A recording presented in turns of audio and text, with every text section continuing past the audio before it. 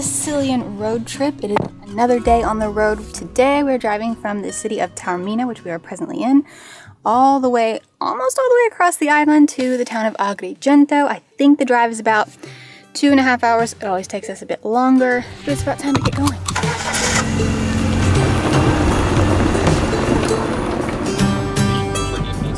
How the public nature of the United States.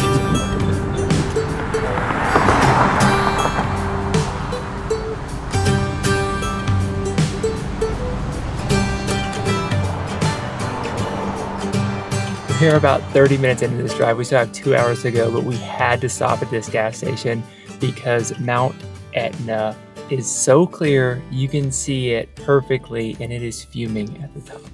Fuming feels like a strong word. She's very gently steaming. And we're so much closer now that we're outside of the city of Taormina, and it's just beautiful. So we pulled off. We're at the Auto Grill. It's like a gas station with a little restaurant, I guess. And we parked ourselves right where the nose of the car is pointing at the volcano and just gonna watch. The hunger monster got us very early today. It's noon, which is way too early for an Italian lunch, but we're gonna do our PB&J situation anyway, so.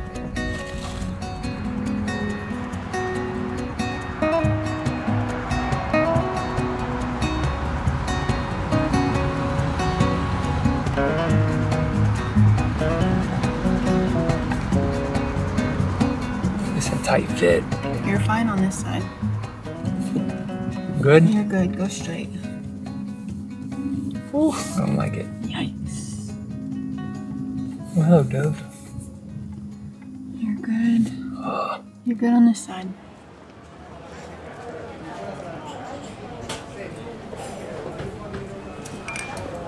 Sorry to leave y'all hanging, guys. Good morning from Agrigento, Sicily. Today we're gonna explore the old town briefly. We're gonna go down the Via Etna, which is the main kind of walking street. We're gonna check out some of the main sites here in Old Town, grab a quick lunch before heading to some ancient Greek temples, which is what we're really here for, to explore the Valley of the Temples.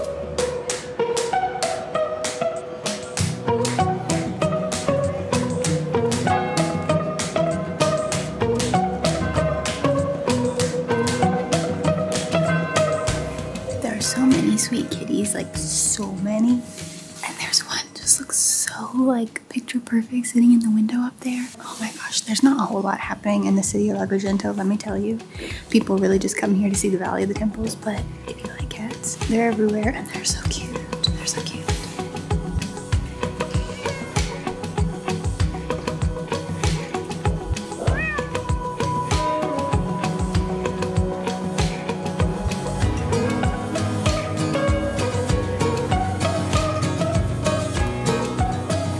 About halfway through walking down the main tourist street. It's pretty much the main street you would expect, right? A bunch of shops, bars, cafes, places to get souvenirs, all of that good stuff. What's been most interesting for me has been the architecture. You get these really old buildings that are kind of just abandoned and dilapidated right next to beautiful remodeled buildings. And besides just taking a stroll, taking it all in, looking at the architecture, there's not much to do on this street unless you're really into shopping.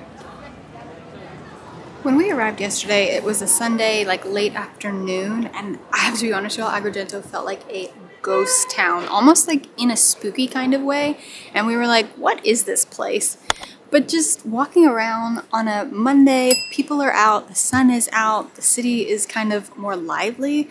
It's a lot more appealing, and our first impressions of Agrigento, I think, were quite wrong, and we really enjoyed this stroll. We have one more little stop before lunch. I think we're going to go try and grab some fresh pasta to make for dinner. We had seen a place that sold that and it looked really yummy. So we're going to grab that and then have some lunch ourselves.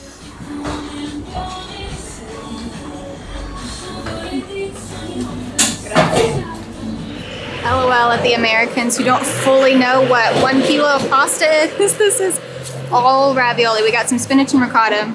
This place is a good bit out of the way, but we just thought it would be fun, you know, make some dinner later on. But it looks so good. Everything is super fresh, full of locals, obviously, which we always love. And this entire thing, which will feed at least 4 people, was 10 euro.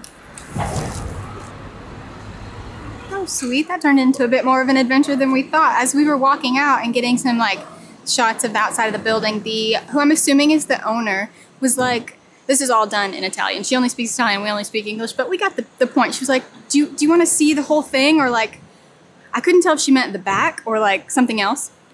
And she pulled out her phone and showed us pictures of what the display case usually looks like. And from what I understood, on Sundays, the display case is full of pasta. That's when they make a lot of it, I guess. And I think she just wanted to show her shop, you know, in its best light. So please enjoy these photos of the display case as it usually looks. I think this is going to be delicious. That was so sweet. Anyway, let's continue on. We are just popping in and out all over this video, so I apologize for the here and there, but welcome to the Valley of the Temples. It is a beautiful evening. We're here just towards the end of the day for that gorgeous golden hour, and it is almost just us here, y'all. Entrance was 12 euro per person, parking was 5, and parking is actually very convenient right outside the entrance. And you just walk on up, get your tickets, and come on in. And this is the very first stop. I don't even know what it's called yet because we have barely begun, but isn't it stunning in that evening light? Oof.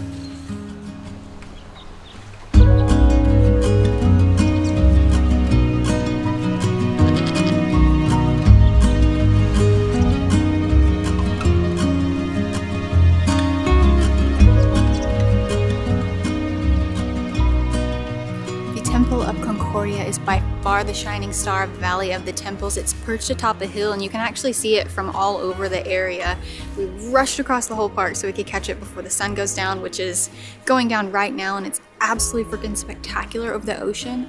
On one side I have the entire town of Agrigento, the temple behind me, and then on the other just ocean with the brightest like hot pink sun going down. Ooh, just like maybe 20 minutes ago it was casting this insane red-orange light onto the temple. It just looked like it was glowing. So beautiful.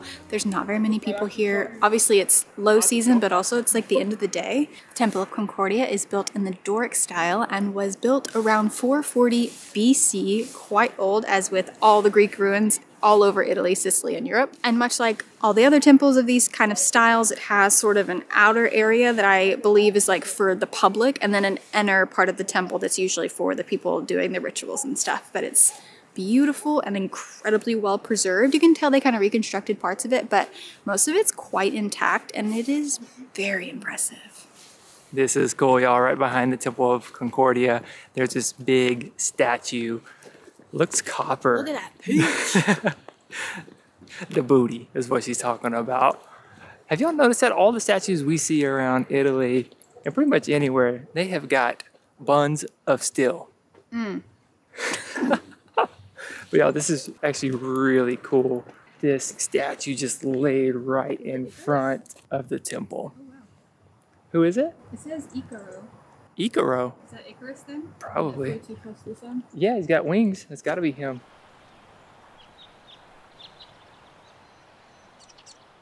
A logistical note that I just remembered, when we parked, there was an attendant in the parking lot offering taxi rides to and fro, and at first I was confused because we parked right next to the entrance, but there's a road that cars can drive on that goes all alongside the Valley of the Temples, and I believe that they can take you all the way to the end, because it's not like a terrible walk, but maybe for somebody who didn't want to walk a lot or has limited mobility, that's a long walk. So I believe you can hire a taxi to take you all the way to the end and back if you'd like. So fun facts about basically the ancient Greeks. They at one time conquered Sicily and ruled over a lot of the different land here on the island of Sicily in the Mediterranean. I didn't realize this, but basically they have a lot of temples in cities, ancient Greek cities here, that are on par with what you find in Greece, like in Athens and elsewhere in Greece. And the temples here are some of the oldest buildings and ruins in all of Sicily. We're just strolling down to the farthest temple right now, and the lights came on. It's about 5 p.m. And I thought it was worth mentioning that the park actually doesn't close till 7. Sunset was at 4:50 today, I believe. All the temples are lit. There are big lights everywhere. So I'll be interested to see if they turn those on soon. But the little walking path lights lit up, and it reminded me to tell you that. I'm gonna stay here quite late. Where are you?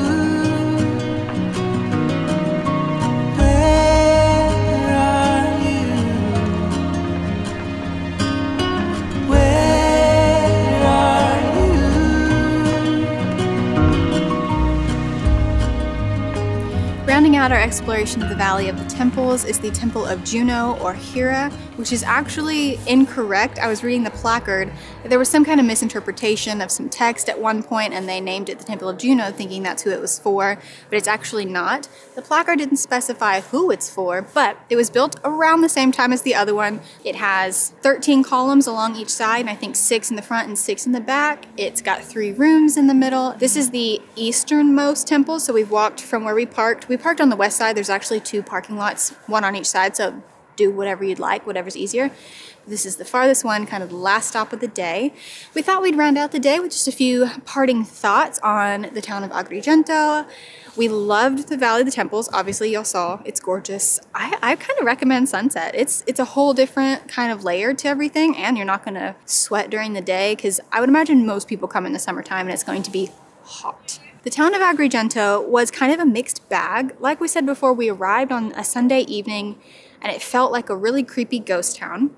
Then we got out and about Monday morning, had some coffee at the cafe, and it was all lovely. Then we went for a walk kind of just outside the main square, and we're like, oh, this town's a little like rough around the edges, which it is. So I guess what I would recommend is stay for a night, come see the Valley of the Temples. It's absolutely beautiful, especially if you're a history buff, if you like Greek history and all that sort of thing, or ancient ruins. Well worth it. It's beautiful. You could potentially even make this a day stop and not even stay in Agrigento if you want to, but we had a good time and we're more than happy to stay here a couple of nights to kind of take things a little bit slower. All in all, a very good day. We'll see y'all in the next one.